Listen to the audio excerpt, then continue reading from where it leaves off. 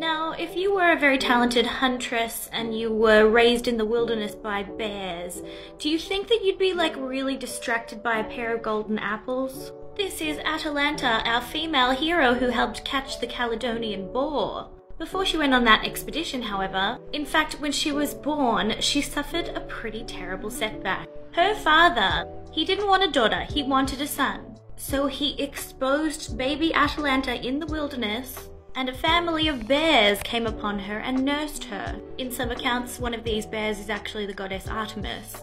Later, she was raised by some hunters in the wilderness. She became a very talented huntress, and she devoted her life to the goddess Artemis. She took part in the Caledonian boar hunt and absolutely schooled all of the other men because she was a far superior hunter to them. But even after Prince Meleager said how much he loved her, she still just never wanted to be married. She was a follower of Artemis. Artemis is a canonically chaste goddess. She's the goddess of the hunt and also the goddess of never having a husband. In the Caledonian boar hunt, however, her father finally recognized her, and he took her back into his house after he abandoned her like decades earlier. She was of marrying age now, so she needed a husband, according to her father, but she did not want a husband because she was devoted to Artemis. Anyway, in order to get out of marrying whoever her father wanted her to marry, she said that she would marry only if her suitor could beat her in a foot race. Now, Atalanta is a very fast runner, so nobody would beat her. One day, this guy called Hippomenes, who was a bit of a meanie, he fell in love with Atalanta at first sight, and he was like, I've got to beat her in this foot race.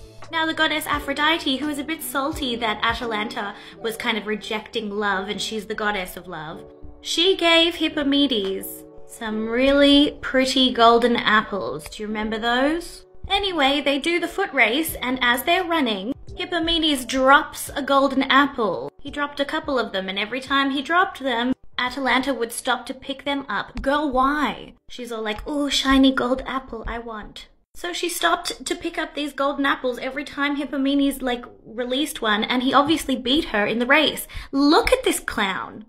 He won the race, and Atalanta had no choice but to marry him. I gotta say, Atalanta, I did not expect this from you.